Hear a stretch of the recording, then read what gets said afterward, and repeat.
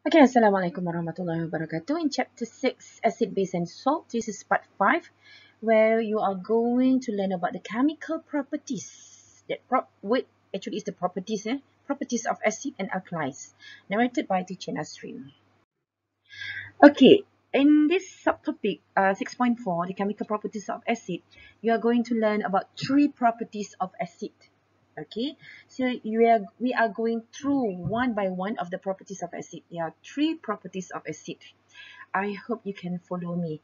Try to write down the equations and complete your handout. Okay, now the first one, acid plus bases, you will get salt and water. Macam sama macam lower form kita dah belajar kan. Acid plus bases, which is alkali, it will produce salt and water. This is neutralization. Very good. Okay, example. We have sulfuric acid with copper to oxide. Okay, the product is copper to sulfate and water. Copper oxide. Okay, cara nak buat dia H2SO4. Sulfuric acid is H2SO4. Okay, siapa yang dah hafal bagus, yang tak hafal kena ingat lah. Sulfuric acid H2SO4, the formula for sulfuric acid. How about copper to oxide? Okay, Cu2 plus combined with O2 minus.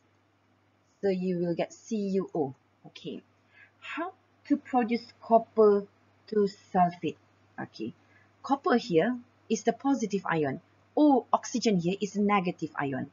Hydrogen here is a positive ion. Sulfate here is a negative ion.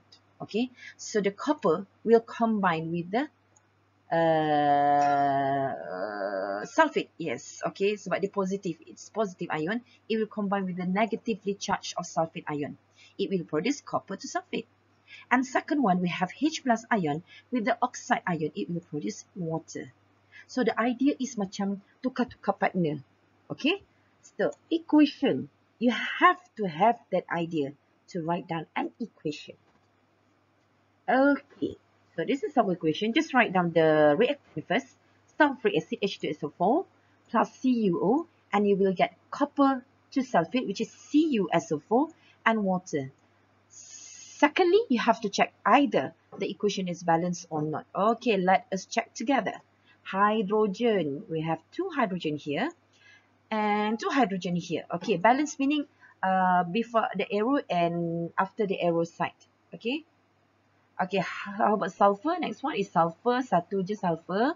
Ini pun satu. Oxygen, how many oxygen we have? 4 campur 1, 5, 5 oxygen. And here we have 4 plus 1, 5 oxygen. How about copper? 1 copper here, 1 copper here. Very good. Oxygen tadi dah kira. So, all the elements are balanced. Okay, from between the left side and the right side of the arrow. Okay, very good. Next one is the exercise. Okay, this exercise, you should do it yourself, but I'll help you. So firstly, we have to determine what is the product from this reaction between hydrochloric acid. What is the formula of hydrochloric acid? H besar, C besar, L kecil, jangan L besar ya, HCl. Zinc oxide. So Zn is 2 plus. The ion of zinc is 2 plus. How about oxide? 2 minus. So the formula is zinc oxide, ZnO. So write down HCl plus ZnO as the product. So as a reactant, sorry. So to determine the product, okay, zinc will combine with Cl. Okay, so you will produce zinc chloride. Very good. But you have to remember zinc is Zn2 plus, Cl is 1 minus. Make sure you write down the formula of the substance correctly. And hydrogen will combine with oxygen to produce water. Okay, I'll give you the product first. Zinc chloride and water. So the equation, you have to write down. You will get HCl plus ZnO to produce zinc chloride and H2O. Okay, kenapa chlorine kat sini 2? Sebab Zn2 plus and chloride is 1 minus. Okay, ni 2 plus, ion dia asalnya. And Cl is 1 minus. Sorry, Cl is 1 minus. So, bila combine, we need 2 Cl minus. Okay, zinc chloride. Okay, disebabkan oleh Cl ni 2, That's why lah HCl ni perlu 2 to balance the equation. Okay. 2. Acid with metal, you will get salt and hydrogen gas. Okay, there are condition for the metals. The metal should be more electropositive than hydrogen. Electropositive meaning the upper part of the hydrogen in the electrochemical series. Okay. For example, we have magnesium, zinc, aluminium. Okay, but not sodium, lithium, potassium. Itu tak boleh. Itu terlalu reaktif. Okay. Example 1, we have hydrochloric acid with magnesium. Okay, and again, you have to predict the product. So HCl is hydrochloric acid. The formula of hydrochloric acid is HCl. Magnesium is Mg itself. M besar. Saya buat ni nampak kecil pula. M besar, capital M, Mg. So what will happen? Magnesium will combine with chlorine. And how about hydrogen? It will become hydrogen gas. Okay, so you have two products, which is magnesium chloride and hydrogen gas. Oh, dia keluar terus equation. Okay, magnesium with hydrochloric acid, you will get magnesium chloride and hydrogen. We put 2 here to balance the equation because the formula of magnesium chloride is MgCl2. Okay, Mg2 plus and Cl minus 2. There are 2 Cl minus for magnesium chloride. So we need 2 Cl here. And hydrogen, dia ikut je. Ni pun 2 hydrogen, ini pun H2. Okay. Oh, we have exercise. Okay, I need you to do it first. But, yeah, I'll help you. Sulfuric acid, formula. Good. H2SO4. Okay, iron. What is the formula of the iron? F, E. F, capital E, F, and E. Okay. So the product, iron will combine with sulfate and the hydrogen will become hydrogen gas. So you will get 2 product, which is iron to sulfate and hydrogen gas. How about equation? Tak best kan equation dia terus keluar je? Okay, saya nak try buat kat sini. So equation, first you write down H2SO4. Lepas tu tambahkan dengan, tambah dengan iron.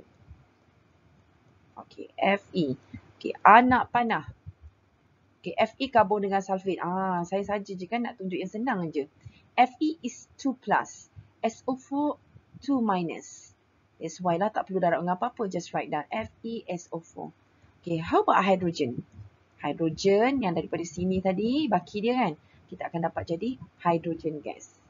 Next one, check balance ke tidak. Hydrogen ada 2. Kat sini pun hydrogen yang ada 2. Sulfur 1, oksigen 4, oksigen 4. Iron ada 1, iron ada 1. Okay, this is a balance equation. Okay, tak cantik tulisan tu. Ada je kat atas sebenarnya. Okay, ya.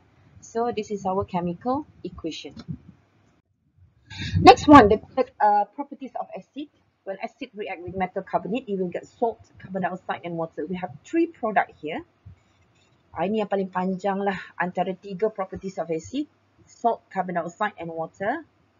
Okay, water here. Metal carbonate, example of metal carbonate, we have magnesium carbonate, aluminum carbonate, copper carbonate, and so on. Any acid. Okay, now we go to example 1. We have hydrochloric acid with copper to carbonate. Hydrochloric acid is HCl. Copper to carbonate. CuCO3. Okay, I'll help you. CuCO3. Jadi dia ke formula dia. Betul lah. Sebab Cu is 2 plus. CO3 is 2 minus. So, bila combine 2 plus and 2 minus, dia gabung je lah. So, product. Okay. First, kita kena determine salt apa yang kita dapat. Okay. So, copper akan kahwin dengan chloride. Okay ya. So, you akan dapat copper chloride. Sekarang ni tinggal carbonate dengan H plus kat sini. Okay. So, carbonate dengan H plus, dia akan combine. First, awak akan dapat carbon dioxide. And then, water. Carbonate akan hasilkan carbon dioxide. Carbon dioxide formula CO2. And water, hydrogen and another oxygen from carbonate tadi akan hasilkan water. So we have three product, which is copper chloride, copper to chloride, carbon dioxide, gas, and water. So mana nak tulis equation tu? Okay, saya tunjuk kat sini. HCl. Okay, you tulis yang basic dulu. Yang dua tu nanti dulu. HCl, copper carbonate, copper chloride. Okay, copper chloride kena dua sebab Cu2 plus and Cl is 1 minus. So CuCl2 lah. Carbon dioxide, jangan salah tulis formula. And last one is H2O. Okay, next kita check. Biasanya kita check. Okay, macam ni lah. Hydrogen 1. Kita tengok sini hydrogen 2. That's why kita letak nombor 2 di hadapan. You tak boleh buat macam ni. Oh, hydrogen 2. Aku nak bubuh kat sini H2Cl. Very, very wrong. Okay. Sebab formula HCl awak tak boleh ubah. Okay, awak boleh ubah di hadapan sahaja. Kita panggil kat sini sebagai oh my god, lupa lah. Bahasa Melayu dia adalah perkali stoichiometry. Saya lupa in English. Stoichiometry, number value, whatever, tak ingat. Tapi tak apa. Yang penting awak tahu balancekan. Okay, next one, chlorine. Chlorine ada dua. How about sebelah kanan? Chloride ada dua juga. Chlorine, chloride, okay, same thing. Copper 1. Kita ada copper kat sini 1. Okay, good. Carbon 1. Carbon 1. How about oxygen? We have 3 oxygen on the right side. Okay, 2 campur dengan 1. Okay, cukup 3. Okay, good. A+. Next one. Oh, dah habis lah ya. Now, oh, ada exercise. Okay. You do the exercise first. Sulfuric acid with zinc carbonate. Okay, sulfuric acid. Dah banyak kali buat, sepatutnya kena ingat ya formula of sulfuric acid, hydrochloric acid, nitric acid. Biasa untuk segi pesawat 3 acid tu saja. Kita ada H2SO4 for sulfuric acid. O4. Okay, how about zinc carbonate? Zinc carbonate ni kacang je ni. Sebab dua-dua positif. 2. Zn is 2 positive. Carbonate 2 negative. So, formula ZnCO3 je lah. So, the product. So, you will get zinc sulfate. 2 lagi, dia masih sama je. Carbon dioxide and water. Okay. So, the product is zinc sulfate, carbon dioxide gas, and water. I need you to stop or pause the clip for you to write down the chemical equation. Okay, thank you. You have start the clip again. So this is your answer. Sulfuric acid, H2SO4, and zinc carbonate. You will get zinc sulfate, carbon dioxide, and water. Just check either the equation is balanced or not. Okay, dah balance dah ni. Okay, bagus, betul. Okay, that's all 3 chemical properties for acid. Boleh kita ulang balik? The first one, acid react with bases, you will get salt and water. Number 2, acid react with metal, you will get salt and hydrogen gas. Okay, tapi metal tadi ada syarat ya, it should be more electropositive than hydrogen. And number 3, acid react with zinc carbonate, you will get salt, carbon dioxide, and water. So 3. Now, we go to chemical properties of alkalis. Ada 3 juga sebenarnya. There are 3 chemical properties of alkalis. Okay, the first one, alkali react with acid, you will get salt and water. Okay, example 1, we have potassium hydroxide and sulfuric acid. Oh, so what is the formula for potassium hydroxide? Okay, potassium hydroxide is KOH. K plus gabung dengan OH minus, so KOH lah. And sulfuric acid, H2SO4.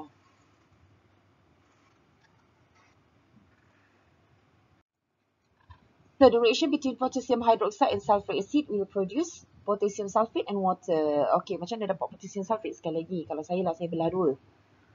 Nak asingkan antara yang positif dengan negatif. Okay, nampak? Okay, so K ni positif, so dia akan bergabung dengan sulfate.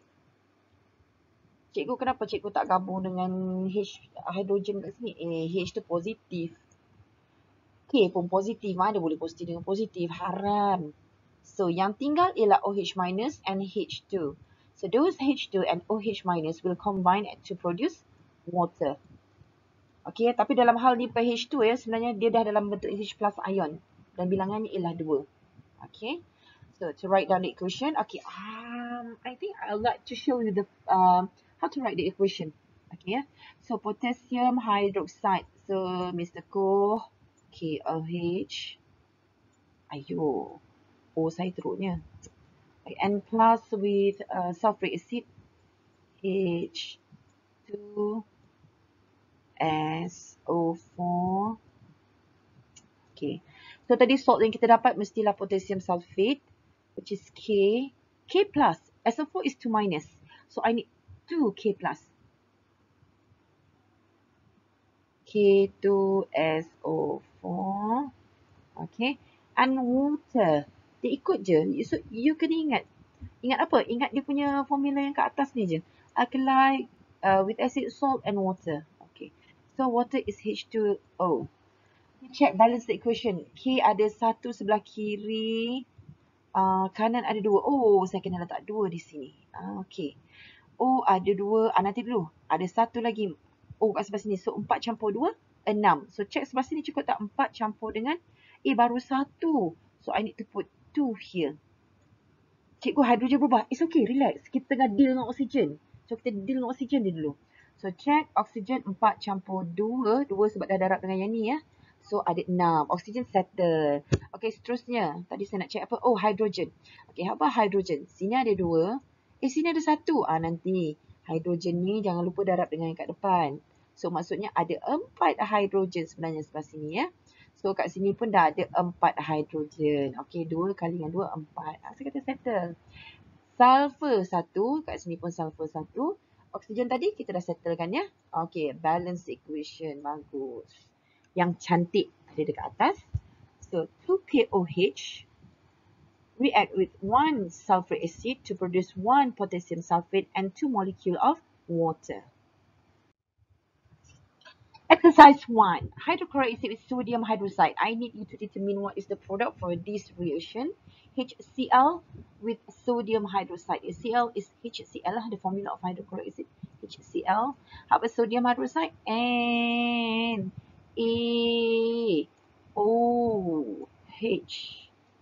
Sodium hydroxide. So, what is the product? Boleh agak ke? Sodium kahwin dengan chlorine, dapat sodium chloride. Next one is OH dengan H, you akan dapat water. So, sodium chloride and water. So, yang ni saya rasa equation dia senang ni. Okay, tulis dulu. Jangan tunggu jawapan saya. Write down your equation. Sodium hydroxide, HCl plus sodium hydroxide, you will get sodium chloride and water. Okay, this is the equation. This is sodium chloride, NaCl. Macam biasa je dengar kan? NaCl ialah garam dapur lah. Garam kat rumah tu. Okay, the second properties for alkali. Alkali react with ammonium salt. You will get salt, water, and ammonia gas. Okay, ada 3 produk kat situ. Alkali, ammonium salt. You will get salt and water and ammonium salt. What is ammonium salt? Okay, for example, we have ammonium chloride. Others, you have ammonium sulfate, ammonium nitrate, ammonium bin apa-apa lah. Okay, ya. So, potassium hydroxide. Okay, potassium hydroxide is KOH. Potassium hydroxide, KOH. And the formula of ammonium chloride, okay, ammonium ialah NH4 1+. Saya harap awak dah hafal lah ion-ion semua ya. NH4 1+, and chloride is 1-, so NH4Cl. Okay, ammonium chloride. So bila bergabung, what is the name of the salt produced? So ammonium. This is ammonium ion. Okay. So yang akan gabung ialah K dengan Cl. You akan dapat potassium chloride. Yang selebihnya, okay, kita ada ammonium ion dengan hydroxide ion. Ini akan bergabung untuk jadi 2 lagi produk, which is water and ammonia gas. What is the formula of ammonia gas? NH3. Apa beza ammonia dengan ammonium? Ammonia, this is ammonia. Ammonium, NH4, 4 subscript 1+. Okay, ya. Ammonium ialah ion. Ion ammonium. Ammonia ialah gas. Dia substance, molecule. Okay, dah siap dah jadi gas. So, the product is potassium chloride, water and ammonia gas. Okay, jom kita tengok equation dia. Okay, so potassium hydroxide react with ammonium chloride, you will get potassium chloride, water and ammonia. Okay, boleh dapat? Okay, lepas ni mesti ada example. Okay, exercise 1. Okay, dah keluar sekali dia punya produk. So, reaction between sodium hydroxide and ammonium nitrate. Okay, sodium hydroxide ialah NaOH. Okay. Ammonium nitrate is NH. Okay, NH4. Nitrate is 1 minus. So, gabung je lah NH4 1 plus NO3. So, you dapat NH4 NO3. So, the product is sodium nitrate. Sodium yang ni. Dia gabung dengan nitrate yang ni. Okay. And ammonium ion and hydroxide ion akan menghasilkan water and ammonia gas. So, the equation is just like this. Alamak, kepala orang ni tak nampak lah pula. Okay. So, sodium hydroxide, ammonium nitrate, sodium nitrate, H2O and ammonia. Okay, ammonia ni NH3 ya. Ada 3 kat bawah ni. Tak nampak kat sini. Okay. Next one. Okay, alkali. And most metal ion. Kebanyakan ion metal lah. Contoh metal ion. Kita ada magnesium ion, Mg2+, Al3+, Zn2+. Okay. Biasanya 3 ni akan react dengan alkali. Okay, it will produce cation ion from the alkali and insoluble metal hydroxide. Oh, apa tu? Okay, jom kita tengok example. Okay, so for example, we have sodium hydroxide ion and again, dah berapa kali kita jumpa ni? NaOH, sodium hydroxide ion, sodium hydroxide, it is an alkali. Magnesium ion. Kalau magnesium ion it just Mg2+. Okay. So produk dia apa? Tengok produk dia apa. Magnesium hydroxide and sodium ion. Oh, dia macam tukar macam tu je. Okay, so macam ni. Magnesium tadi akan gabung dengan hydroxide and sodium pula yang jadi ion sebab kena tinggal. Kan? Awet dia hydroxide has been taken by the magnesium to produce magnesium hydroxide and sodium ion will leave alone. Okay, equation tengok. Oh, dia buat dalam bentuk I think some sort of what we call this. This is ionic equation. Mungkin lah ionic equation ya. So chemical equation yang terlibat ialah sodium hydroxide tidak balas dengan magnesium ion. Awak akan dapat magnesium hydroxide and sodium ion. Balance the equation. Sebab tu ada nombor 2 ni ya. Sebab nak balancekan bilangan sodium. Okay, next one. Example 2 we have sodium hydroxide with calcium ion.